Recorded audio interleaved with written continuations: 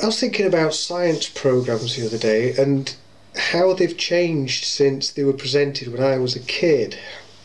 I remember I've always loved technological and science videos and space videos and stuff like that. The programs that you used to watch on telly, like Horizon and Planet Earth and all those kind of programs. And then I still watch them today. I watch a lot of YouTube videos as well. That's how technology has moved on and how times have changed. But one of the things that I have noticed is when I used to watch a programme on the BBC or even an ITV programme explaining, I don't know, about the stars and the universe or geology and how rocks are formed and stuff like that, they would always talk in really hard, solid facts. This is this star and it's this far away and it was formed like this and it happened like that and this is the way that it is. Here is some rock strata. This rock strata was formed by sediments landing on top of each other and being squashed and compressed and all this sort of thing. We were just absolutely factual about things.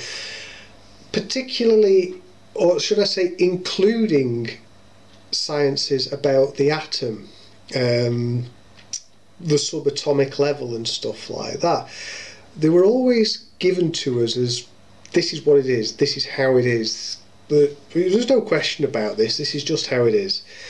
Whereas nowadays, the way programs are presented and the way science is presented is it's much more we believe, our current thinking, the way we understand it now. It's more general, it's more vague, it's less this is how you'll think, and it's much more this is where we are at the moment. And for the most part, I think it's a very good thing. And why is this? Well, science is always changing. What we know is always changing, and for thousands of years we didn't know what an atom was, and then we've worked out what an atom was, and we found ways of demonstrating it, and we were absolutely sure that this is it. This is how things are made up. This is how things are put together. This is how the world is, and it's made up of these little electrons and protons and neutrons. Well, before we knew about them, we just said, well, these are atoms, these are what the minimum building blocks are. And of course, we've now discovered things like atoms and protons and photons and leptons and muons, and we keep on discovering more and more of these atoms, or particles I should say. And I think we're becoming aware that we're going down a rabbit hole that might not actually have a bottom, because of course presently our understanding, to coin the phrase, is that, you know, electrons are a single point and we can't get any smaller, and maybe quarks and neutrinos are as well. But we seem to be much more willing to accept the idea that in another 10 or 100 or 1,000 years somebody will drill down even deeper and say, well, actually we've got strings, or we've got, well, it's impossible for us to imagine at the moment. And I think the good thing about this, I think the reasoning for this is because scientists are getting used to being proven wrong, which is a good thing, and I dare say a good scientist embraces being proven wrong.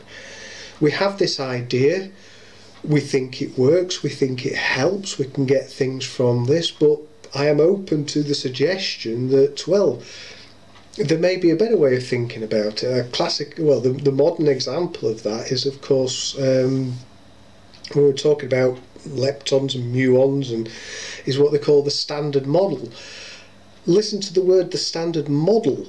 It's not how things are, it's a model as to how things are, and we can use this model to make predictions, and so far the model is proving useful, but it would take a very brave scientist to say that it's right.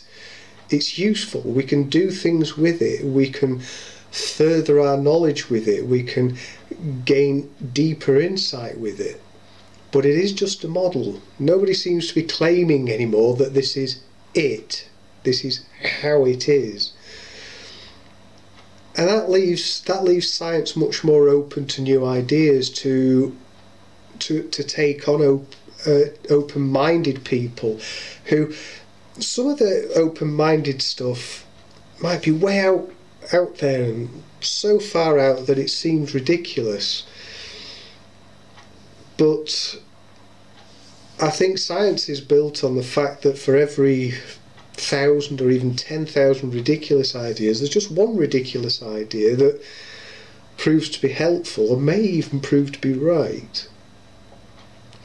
And science is, they always say, it's 1% inspiration and 99% perspiration. I like the way that they talk about science now. I like the fact that they're much more open to the idea that they could be wrong. Anyway, I'm just thinking out loud.